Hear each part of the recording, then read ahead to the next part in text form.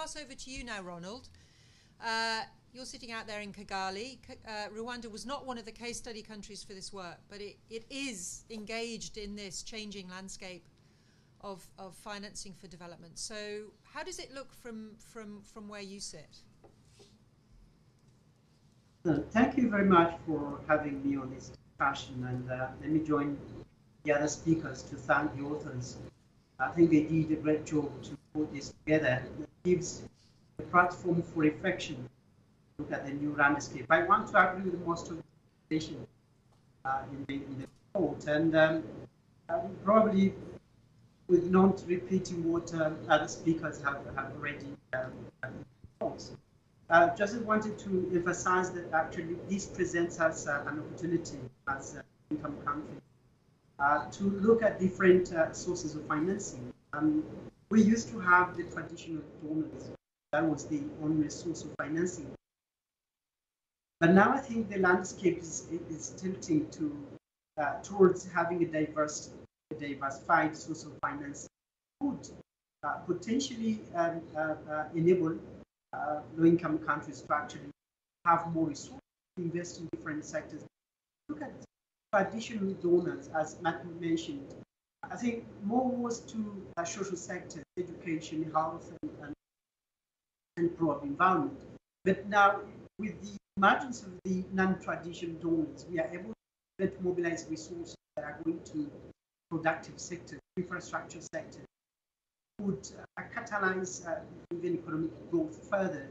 So this balance of productive and non-productive sectors, I think, is going to offer a new momentum for our economic growth. To me, I think really something good that low-income countries are happy to confirm.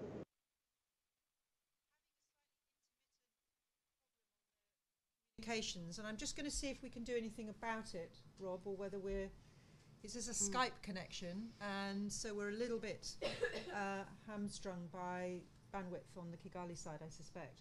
But the more we put the volume up, I suspect the more we get this interference, do we?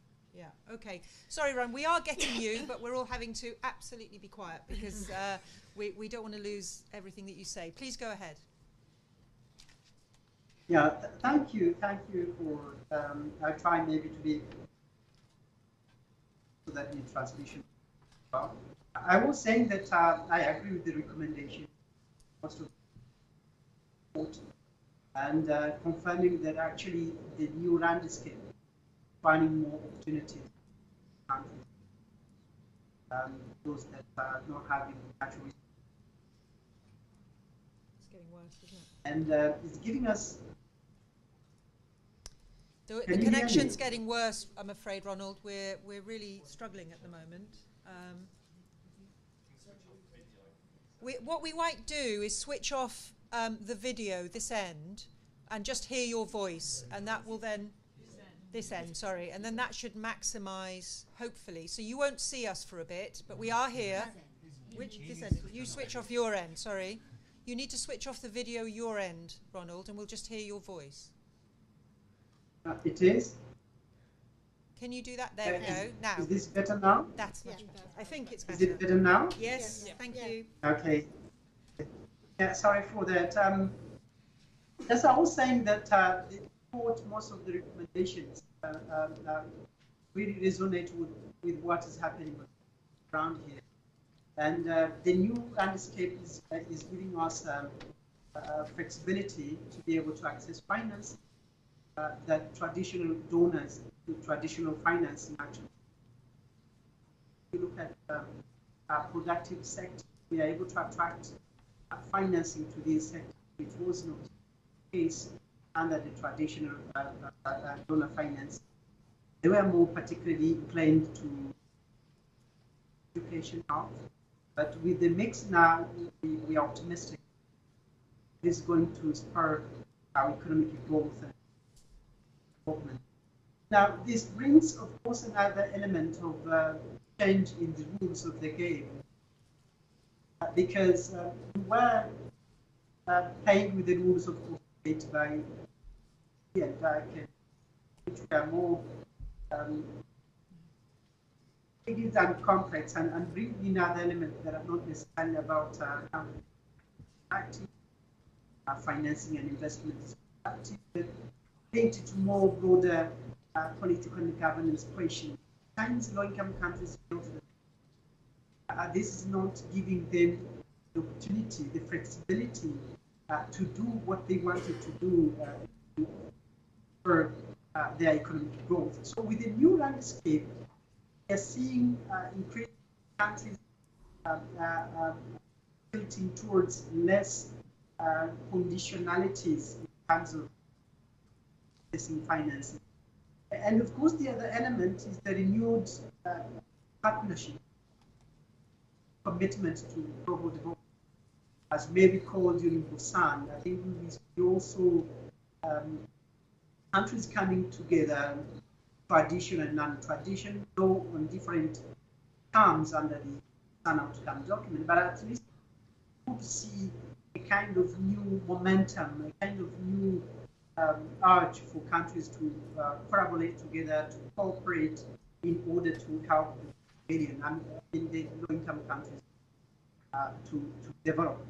Of course, the challenge on our side is have the guidelines that are going to help the low-income countries to better deal with the new landscape. At least we have been able to formulate guidelines for traditional donors. We have the policy, we have the other frameworks that permit us to deal with traditional donors.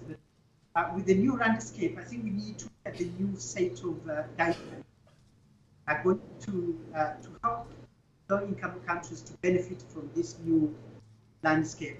Of course, I think Martin raised a very important point relating to debt sustainability. When countries have to, of course, there is this challenge of raw debt, raw development scenario, where countries are required, particularly those under the HIPC arrangement, to contract less debt, but which could mean that you are not going to grow at the rate that you wanted to.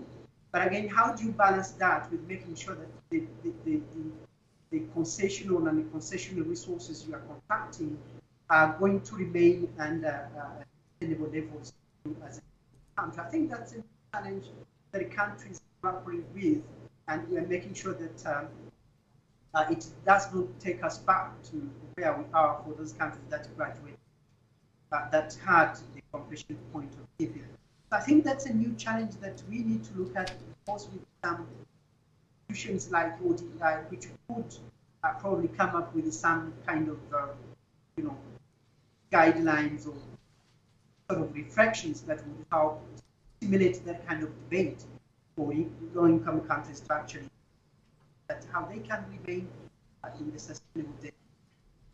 For the dialogue, again, we are seeing increasingly for those non-traditional donors, given the recent Busan HR4 forum, we are seeing more non-traditional donors coming up to engage with the government, which was a little bit different before.